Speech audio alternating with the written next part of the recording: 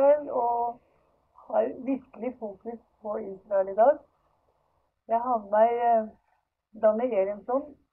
Han har vi snakket om før, men han er fremdeles en sentral person i innvandringsspørsmålet. Og innvandringen til Israel, den er like viktig og nødvendig som den alltid har vært. Vi vet at den demografiske situasjonen her er kritisk, og det er det ene. Og det andre er det at jødene skal hjem. Det står veldig tydelig i Guds ord. Han leder en organisasjon som heter Ezra. And why do you call this word Ezra? We are calling it Ezra because it's Ezra from the Bible, that he came to Israel, he made Aliyah to Israel with a lot of Jewish people on the time of the temple, and our major program today is making Aliyah to Israel, and we are follow this Ezra. As he brought the Jewish people to Israel, and this time we also want to bring all the Jewish people to Israel. Okay. You can read about him in the Bible. He has his own book. Yeah. Organisasjonen heter Ezra fordi de har tatt mål av seg til å kopiere den store profeten og den skriftlærde Ezra i Bibelen. Han som var den første som brakte Israels folk tilbake til landet sitt. Og det driver Ezra også med. How many people are working under your umbrella? Today we have 19,000 people all over around the world that come into our activities. We're speaking today about the United States, about Russia, Belarus, Ukraine, Germany, UK, France, and of course in Israel. We are very proud about these numbers because only about 12 years ago, 13 years ago, we had only 500 people that came to our activities, and right now, after 12 years, we have 19,000, and it's really amazing because every year we see that the number is going up, more and more people join our activities, and it's very exciting. Are most of them volunteers? More of them, they're coming to, basically these people, they are not workers, they are coming to participate in our activities. This is activities about Israel, about Zionism, about Jewish identity, how to celebrate Shabbat, Friday night dinners, Jewish holidays, and all of these kind of things. We are bringing them also to Israel. Every year we are bringing around 3,000 people to Israel for a short time, for a long time, just to see Israel, to connect to Israel, to get in love with the state of Israel. And when they are coming back and they are participating in our activities, they want to learn more about themselves, about their Jewish identity, about Israel. And basically we are pushing them to come here, not just to be as a tourism, but to live here in the state of Israel. Han er veldig stolt av de 19 000, fordi at for noen få år siden så var det bare 500, men nå har det altså utviklet seg veldig. Og mange av disse er frivillige medarbeidere, og de jobber da i Frankrike og Tyskland, Ukraina, Hviterussland, Russland og USA. Og det er veldig viktig for dem at de motiverer folk til å komme hit, og de har et kjempemessig nettverk. You have all these activities. Who are running this?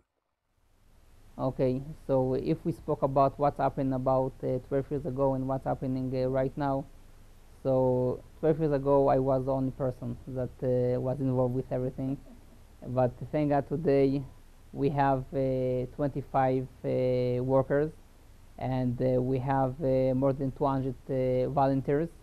These people, they are people that learning in the universities, or they are studies and they have different jobs. They are lawyers and economists, and they are doing their own business. And after they are finishing their work, They're coming to our centers, and they are volunteering, and they're taking care of the activities, because they are feeling that they are part of this organization, and they want to take this organization forward. Han fortsetter å fortelle om hvordan de har øket aktivitetene sine. Og han sier at mange av disse frivillige er fulltidsarbeidere i vanlige yrker. Det er både advokater og økonomer og mange andre yrker. Og så på fritiden så deltar de i Ezras aktiviteter. These activities you mentioned, it's about identity and about religion and about coming to make an aliyah to Israel. It's you know, what we are doing basically, we are finding the people in the social media. Today the majority of the people that come into activities, they are coming from one activities to another. It's the same people that come into all the different organizations. But we are speaking here about a lot of people that are not going to any Jewish activities, not to clubs, not to Jewish schools, not to anything. We're speaking about them in Russia. We're speaking about 90%. In the United States, there is also a very big amount of people that are not going to any Jewish activities. And first of all, we are looking and to find them in the social media. We are tech experts, people that they are experts in media, to find them. And we are taking them, the first activities that they are doing, we are taking them to Israel for a short trip, in order that they are going to learn about themselves, about their Jewish identity, about Israel. And basically we connect them down the time that they are in Israel, we connect them to us. And in this time, when they are in Israel, we make them to get in love with the state of Israel, and we take them to get in love with Judaism. And when they are coming back, we are taking them to our activities, and we are making a different type of activities to them, in order that each one of them are going to find himself in our community.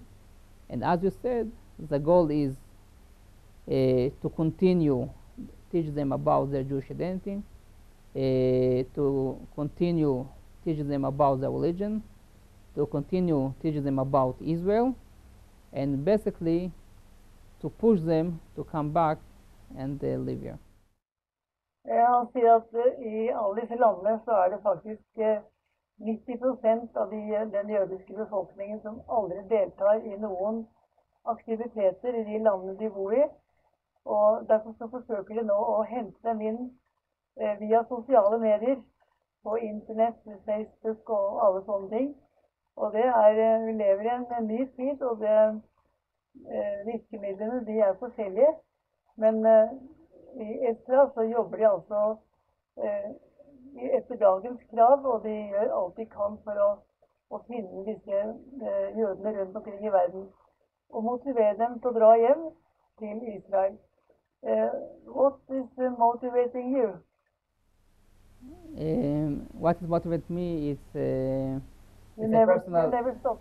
Yes, I believe, you know, I was a long time ago, 15 years ago, in the area of business.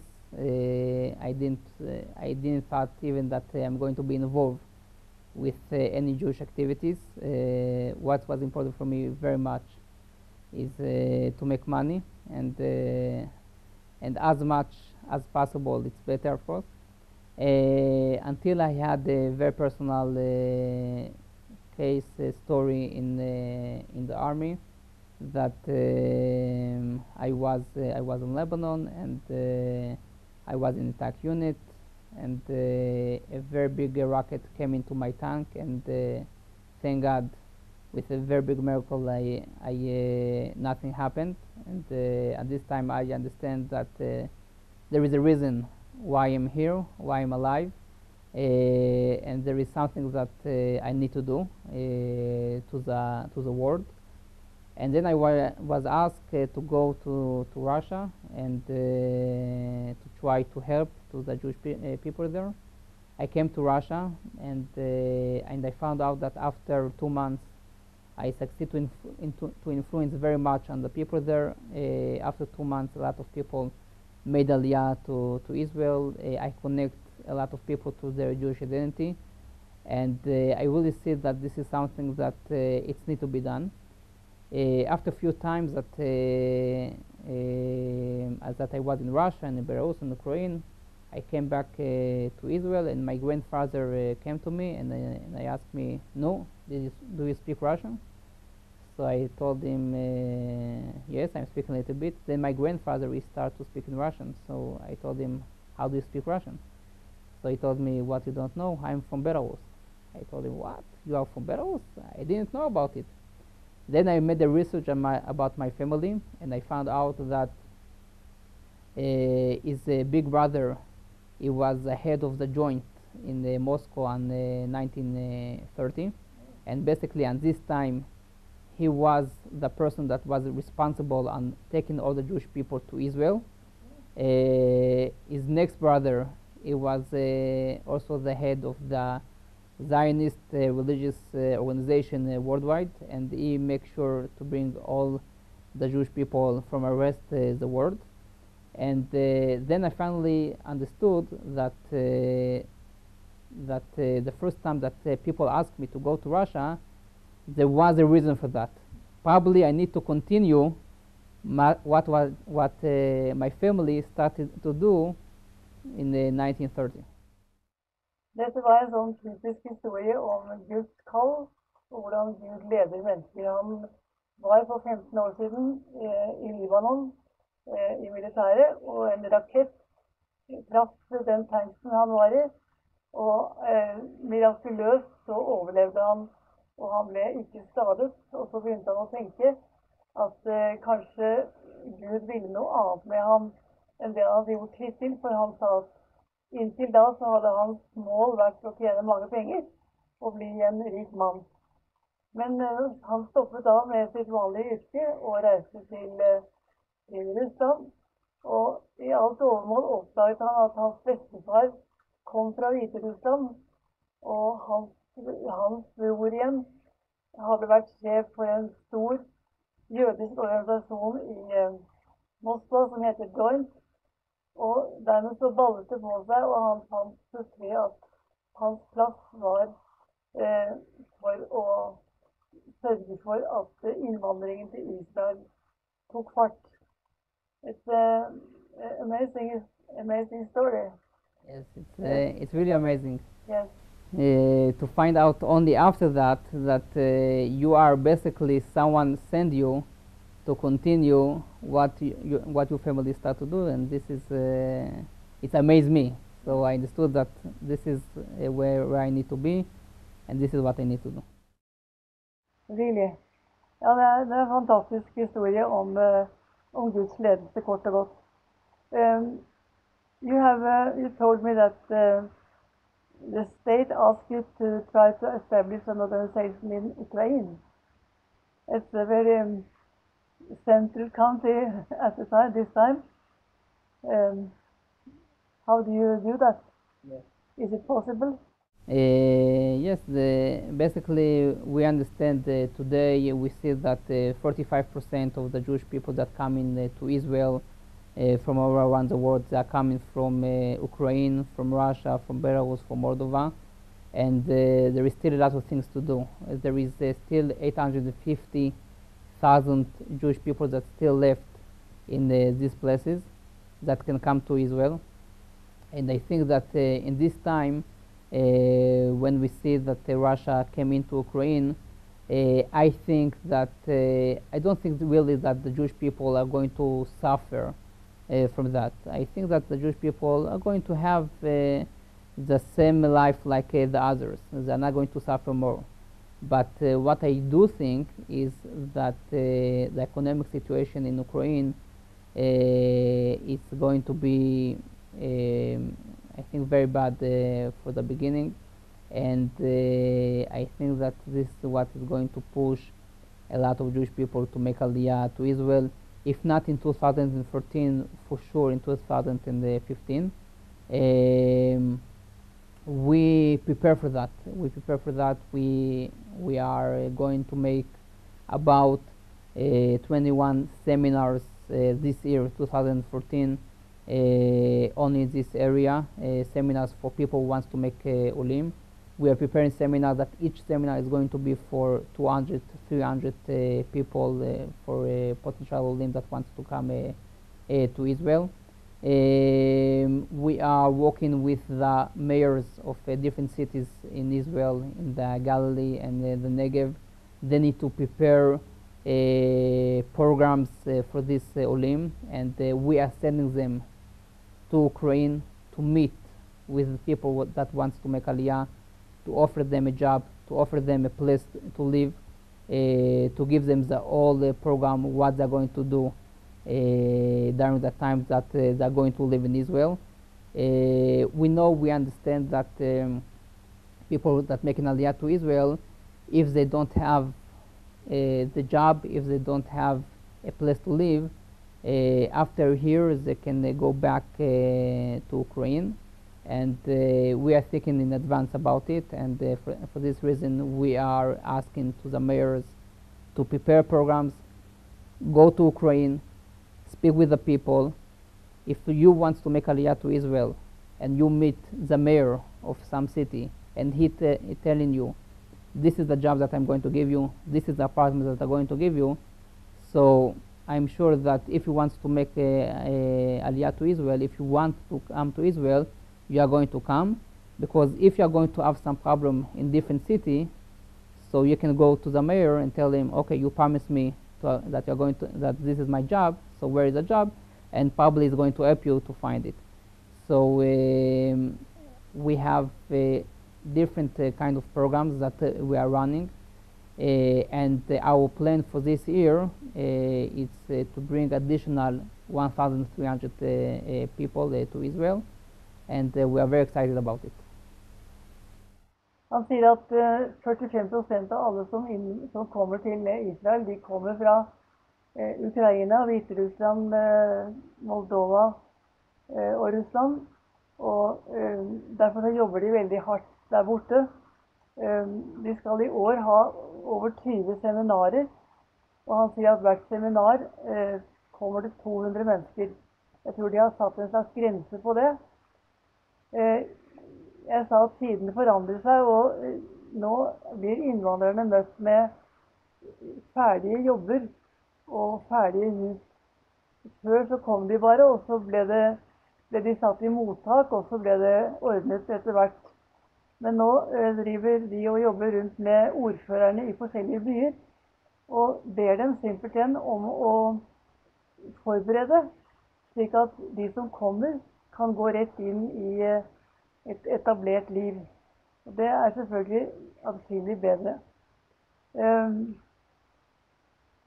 Are the mayors in this around Israel willing to take these new immigrants? I think about in Norway, we are not so eager to welcome them. Yes, the mayors they are very eager to welcome them. First of all, this is tradition in the state of Israel. We are welcome the Olim. We want the Olim to come to Israel. I think also the mayors themselves, because we are focusing on the Galilee area and the desert area, where there is more Arabic people than the Jewish people. They need these people, this Olim, to come to these places, in order that there are going to be more Jewish people in this area, and that in order that the Galilee is not going to occupied by the Arabic people, not the Galilee and not the Negev. So they need them very much, and we see that they are very interested about it, and they are sitting days and night in order to prepare these programs. They are speaking with different businesses to see what people want, if they want engineers, if they want doctors, if they want economists, what they need. And with this program, They are going to Ukraine, they are going to Russia, they are going to Belarus, and they are going to Moldova, and we see that there is a very, very interesting from the people themselves, because every meeting, hundreds of people are coming to see the mayors, to see the programs. They register, and I think that we are going to have a good result. So the mayors are going to these different countries? Yes. Yes. Ja, han sier at ordførerne rundt omkring i Israel er veldig opptatt av å få innvandrere til å komme, fordi at alternativet er at araberne kommer, og de reiser gjerne da til disse landene vi nevnte, for å fortelle om sine planer og sine muligheter. Og det er jo et fantastisk en ny måte å se det på. You talked about the Negev and the Galil. Are they important areas for immigration? It's important area for the state of Israel. The state of Israel, they want that this place is going to be stronger. Today, the majority of the Jewish people are sitting in the center of Israel, and we need people that will sit in the Galilee. We need people that will sit in the desert. We see that the population of the Bedouins in the Negev all the time it's rising up very much, and in the end of the day, if the Jewish people are not going to sit not in the Negev, not in the Galil, so what is going to be in the end, that the Jewish people are going to sit only in the state of Israel. It's not going to be enough place for everyone, and so we must have these places with Jewish people, also in the Galilee, also in the Negev. Ja, det den samme faren som mange steder, at folk de søker seg til sentrene, og det fører til at utkanten blir klar for innvandring av arabere eller palestinere. Og derfor så det Negev-området veldig viktig. Der det mye beduiner, og det viktig at de får befolket med jøder. Og det samme gjelder altså Galilea, som ligger oppe ved Libanon og Syria, og det mye fantastiske byer oppå der. What about the demographic situation in Israel as it is now? The main issue is the discussion about one state, two states. Yes.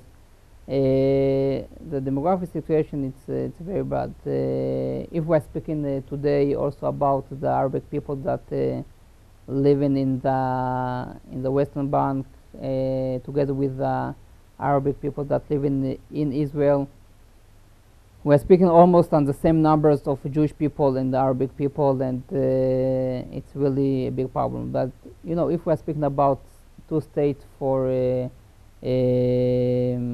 one state for us, one state for the Arabic, I'm really afraid that in the end of the day, when they're going to have their state, they will have the option to bring more rockets to Israel. We just see about two days ago that the army catch ship with a lot of rockets that came from Iran to Israel.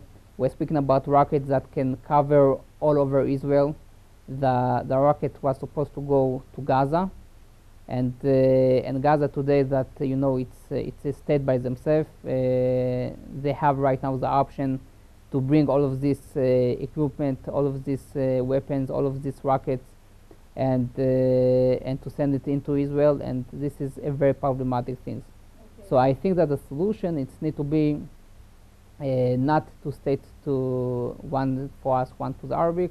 I think the situation needs to be to bring more Jewish people to Israel, and then we are going to win with the demographic thing. Da må det bli slutten på denne samtalen. Den skulle gjerne vart mye lenger.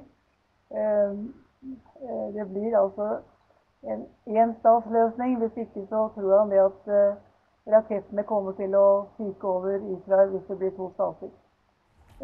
Da sier vi tusen takk for at dere hørte på oss. Takk for i dag.